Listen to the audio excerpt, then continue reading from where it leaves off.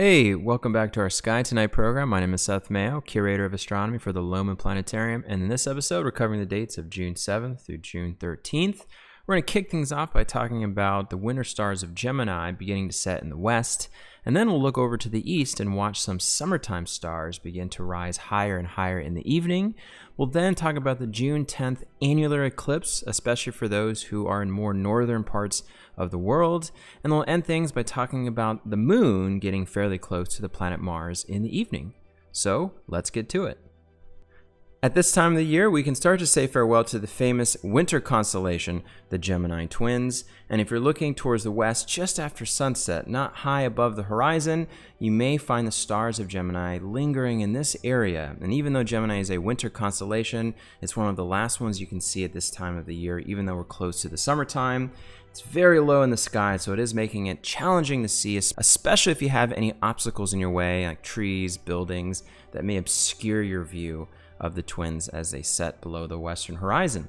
In this area, you still may notice these two bright stars here. This is Pollux, and this one is Castor, and those are the heads of the twins. If we draw the twins with the constellation lines, they look like these two stick figure shapes sort of holding hands in the sky.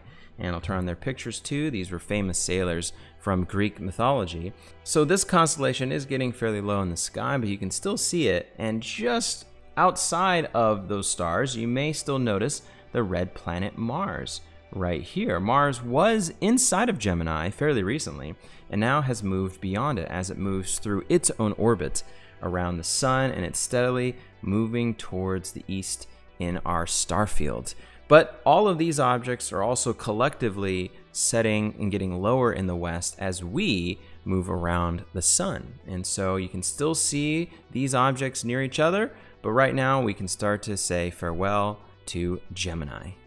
While we're seeing the last of the winter stars set in the west, if you look towards the east, once darkness hits, then you're really starting to see summertime objects, especially two bright stars that you may have already noticed in this area of the sky, all the way from the northeastern to the southeastern portion of our horizon.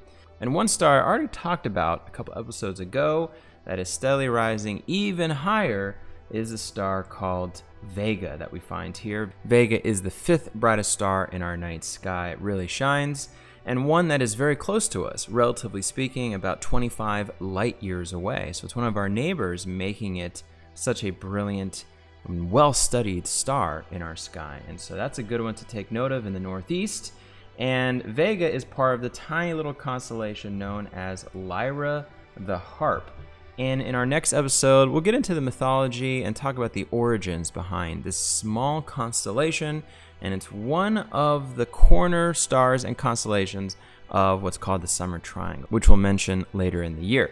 Now, going back to the southeastern portion of our sky as we move to this area, now we're really getting a chance to see this really nice reddish looking star, the one we have right here called Antares.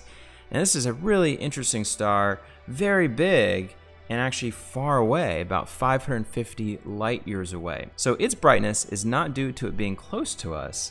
Instead, it's just so massive and its surface area is so big, it makes it very, very bright. And also in our next episode, we'll talk more about the science behind this star and the constellation that it's part of. We'll get a chance to also mention the mythology behind Scorpius, the scorpion, a very prominent summer constellation. It looks like an S that's rising out of the southeastern portion of our sky. If you stay up a little bit later at this time of the year, you can see it there, and we'll talk more about that again in our next episode. So you can look forward to some of these bright summer stars really shining, rising out of the eastern side of the sky, and it really reminds you that summertime is right around the corner.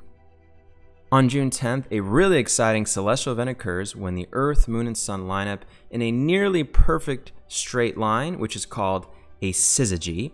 And in this case, the moon is between the Earth and the Sun, and that's when the moon is in its new phase. The backside moon is being lit by the sun, and when the moon is new and things are lined up nicely with the Earth and the Sun as well, we get a solar eclipse. And in this case, it's called an annular solar eclipse because the moon is not covering the sun completely like a total solar eclipse. And the reason why is the moon's orbit around the Earth is not perfectly circular. And since it's not perfectly circular, that means the moon sometimes is farther from the Earth or closer. And if it's closer to us when a solar eclipse is occurring, then you can have a total eclipse. And the way it works out very nicely in our solar system is that the sun is 400 times larger than the moon, but the moon is 400 times closer to us than the sun is.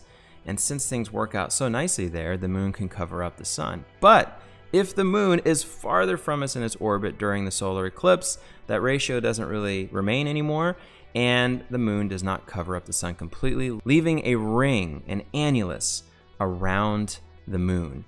And annular stems from the Latin word annulus, which does mean ring, which we'll see in just a moment. So I have our location set to a northern location in Canada, about 60 degrees north latitude, because this particular eclipse is moving very far northward, kind of near the North Pole. So you got to be in this very thin slice of the Earth in extreme northern latitude. So we have it set to one of those locations. And keep in mind, this is very far north, and at this time of year, near the summer solstice, there's a lot of daylight, quite a bit of it. And so even at 3:55 a.m. local time that you see at the bottom here, the sun has already risen, which is really interesting. So the main parts of the eclipse, local time for this area, really begins at about 4 a.m. So we're gonna move through time here. I'll zoom in to show you this eclipse even better. We'll even focus right on this so we can just keep our eyes on this area. We're gonna speed up time now. And as we do, you're gonna see the moon slide over the sun. Now keep in mind as we're watching this, you have to have eye protection the entire time this occurs, especially for an annular eclipse because the moon never completely covers the sun. So you may need approved solar glasses or a solar filter on a telescope or other safety equipment that allows you to view this without damaging your eyes. So keep that in mind. So as it occurs through the morning, you can see the moon covering up the sun more and more. And eventually, at the right time, and for this location, around the 5 a.m. time frame, you get annularity. And I've stopped it pretty much right there. When we zoom in, you can see the ring around the moon. There's that annulus we had mentioned, and there you have it. So what's really interesting, if you're in this location, on the thin slice called the path of annularity, the environment around you changes dramatically. Now, I had a chance to see the total solar eclipse in the United States back in 2017, which was an amazing experience, and that was my first one. If you ever have a chance to witness something like this, it's mind-boggling. And what you'll notice is that the environment around you gets darker, the temperature starts to cool down a little bit, and the animals around you start to change their behavior. The crickets start chirping randomly, birds stop chirping because they think it's nighttime. And if you look in the night sky, in the right area, especially away from where the sun is, stars start to appear, especially the bright ones, and maybe some planets if there are any out. And so the environment around you changes dramatically. It's wild. Now for an annular eclipse, you don't have as much darkening because the moon is not covering up as much of the sun, but it's still enough to really change what you can see. So that's quite amazing to experience that. And if we kind of zoom out here and now watch it, you'll see it go from kind of a darker environment as the moon continues to move through its orbit. We'll go a little faster and then brighten things up again once the moon really moves away from the sun. It moves far enough away from it, then it will look like a normal daytime after that, like nothing ever happened. So it's a pretty amazing sight, especially for these eclipses. Again, you have to look at this safely. Now, why am I talking about this particular solar eclipse when it's in extreme northern latitudes? Well, the partial eclipse that can be seen from a huge part of Earth can be seen in northern United States, much of Canada, and Greenland, and even parts of Europe, Russia, and Asia as well. So let me show you this really nice 3D globe of where this eclipse can be seen from.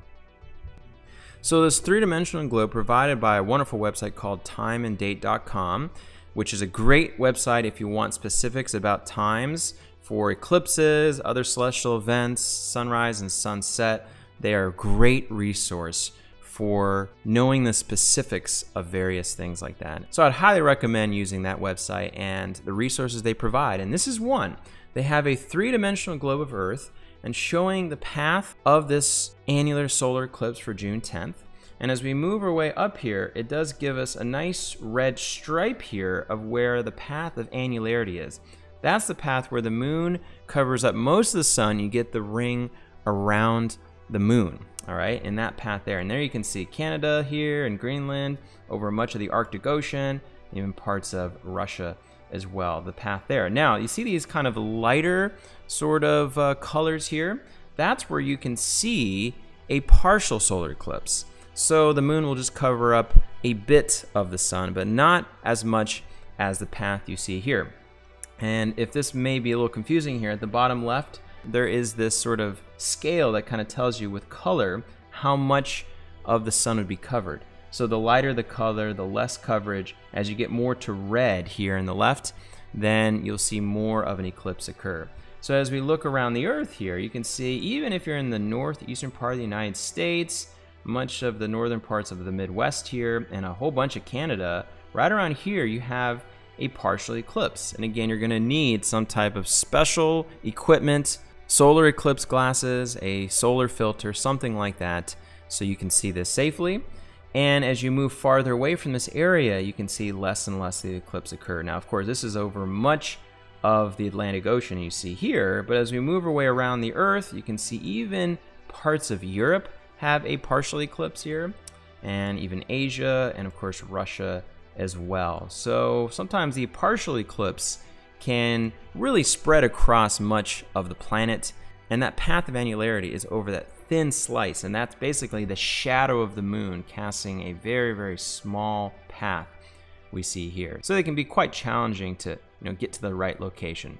But this is a great resource to kind of figure that out, and for other eclipses as well on time.com. So for those who are in the right part of the world, I hope this is a great viewing of this annular solar eclipse for June 10th. And finally, by the end of this week, we have a really nice treat in the west after sunset. Looking back in this area again, we can find the thin crescent moon, which is one of my favorite phases of the moon. I love when it looks like this. And Mars, relatively nearby. And so if we zoom into this area right when it's dark after sunset, so don't wait too long because these objects will get very low in the sky.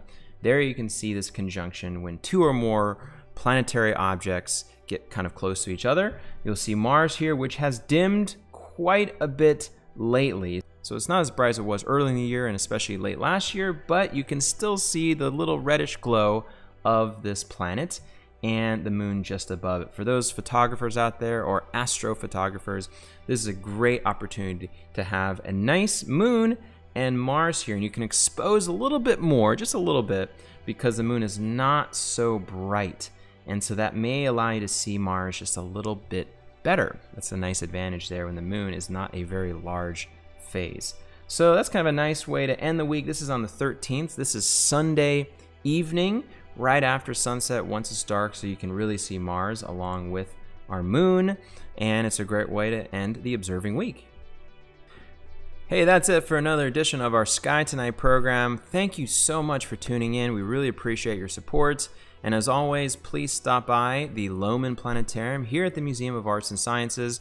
If you want more information about our shows or anything that's going on at the museum, check out our website as well. So thank you, take care, and of course, happy stargazing.